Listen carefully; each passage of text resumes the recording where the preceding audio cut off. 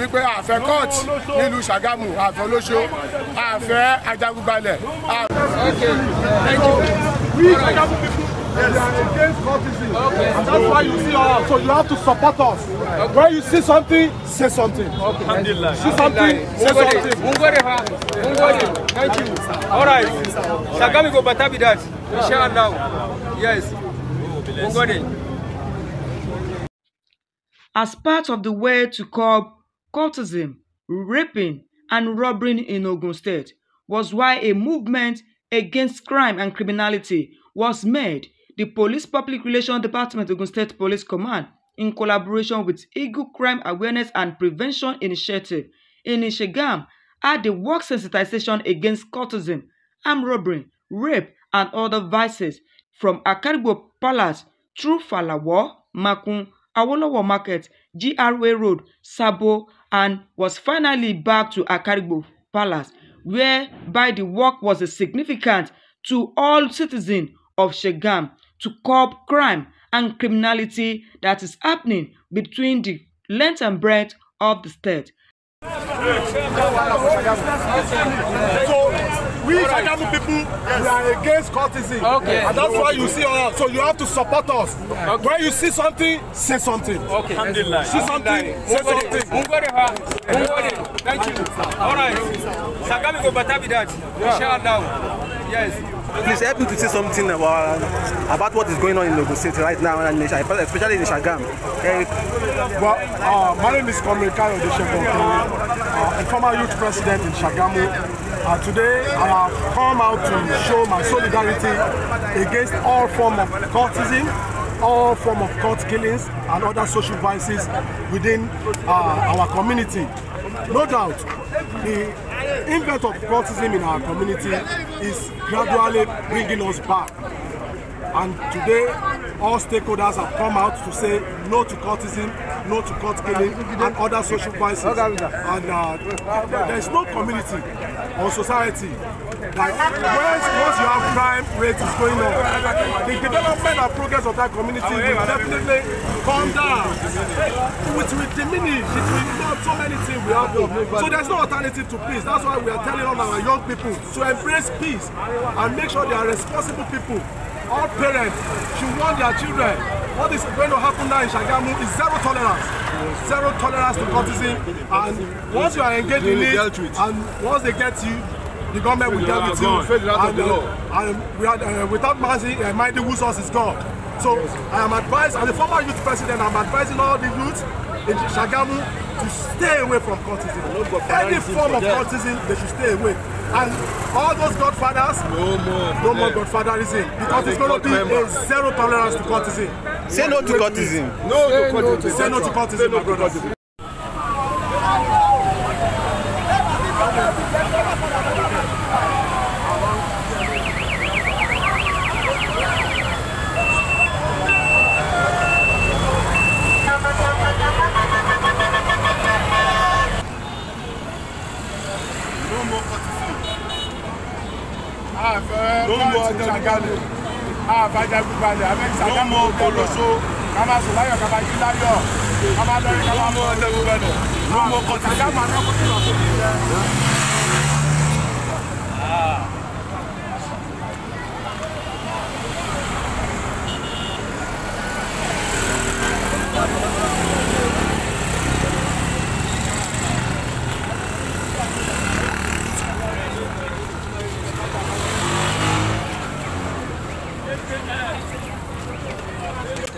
We are here.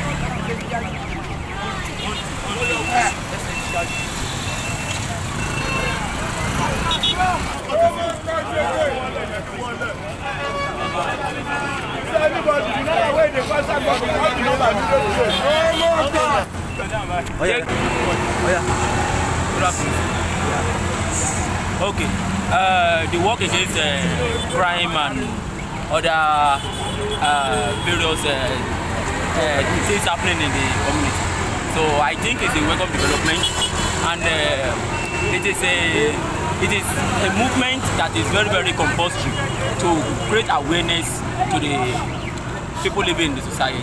Understand? Because if this kind of movement is not doesn't occur, we won't know how to curb all these things happening in society. You understand? But with this movement, I believe it will reduce the rate of crimes in the society at large, and because it is we create awareness, and this awareness will bring change to the crime happening in the society. Yes. Thank you.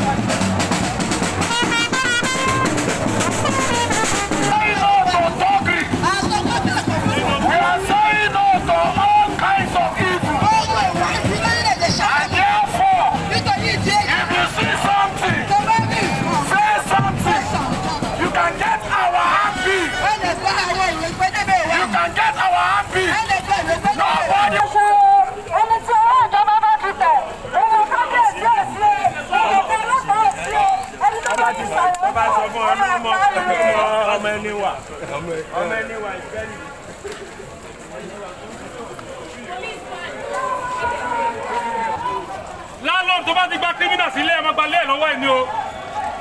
Gbogbo criminal tó bá wà nílé wọn ẹ lọ rìpọ́tù wọn fún àwọn agbẹ́bìrò o. Ọlọ́pàá ti ṣe tán o. Ẹni tó bá ti pànìyàn pípa la ó pa á. Red card for criminal.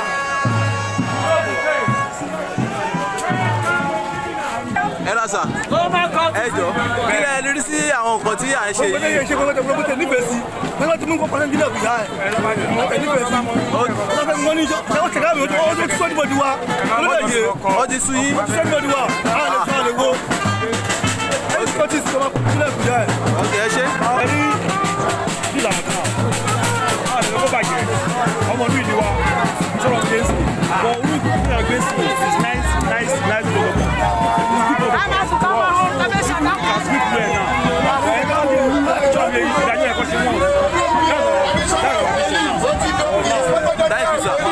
Ẹ jọ kí lẹ rí sí pẹ̀lú nǹkan tó ṣe ṣé báwo ni ó ṣe dùn tó pẹ̀lú nǹkan tó ṣẹlẹ̀ lókùn kejì.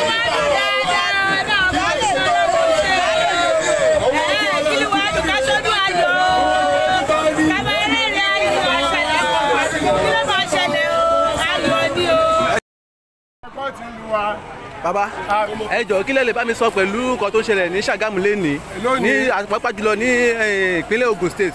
Ẹ bá mi sọ nǹkan tó ń ṣẹlẹ̀ fún àwọn èèyàn káwọn èèyàn lè máa wò báyìí báyìí.